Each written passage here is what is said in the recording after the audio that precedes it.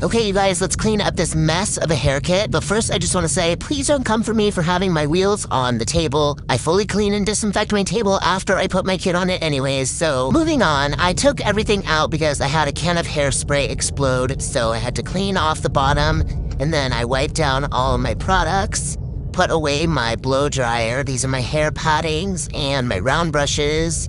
I always clean my hot tools after I use them. It just keeps them in a really good working order and prevents them from getting all grimy. These are my foundations that I put in here because they don't fit in my main kit, some towels, some clippies, and my skizzers, extension cord. These are all my clean clips. These are all washed and disinfected, and all my bobby pins, making sure I'm well stocked.